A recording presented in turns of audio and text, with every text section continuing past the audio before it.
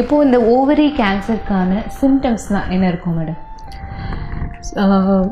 சிம்டம்ஸ்னால் நான் முன்னாடி அப்படி சொல்லிட்டேன், இந்த கருப்பை முட்டை உள்ளே இருக்குது. ஸோ இந்த சிம்டம்ஸ் ஆக்சுவலி ஆர் நான் ஸ்பெசிஃபிக் எப்படி சிம்டம்ஸ் எப்படி இருக்கோ, வயிறு வலி இருக்கோ, வயிறு உப்புஸ் மாதிரி இருக்கோ, பசி கம்மியாகும், கொஞ்சம் சாப்பாடு அப்புறம் ஓகே எப்போது சாப்பிட முடியாது, அண்ட் கொஞ்சம் அப்நார்மல் ஃபீலிங் மாதிரி இருக்கும். ஸோ மக்கள் இந்த மிஸ் பண்ணுவாங்க என்ன இருக்குது, இந்த வேறு வியாதியில் ஆல்சோ இந்த மாதிரி சிம்டம்ஸ் இருக்கும்.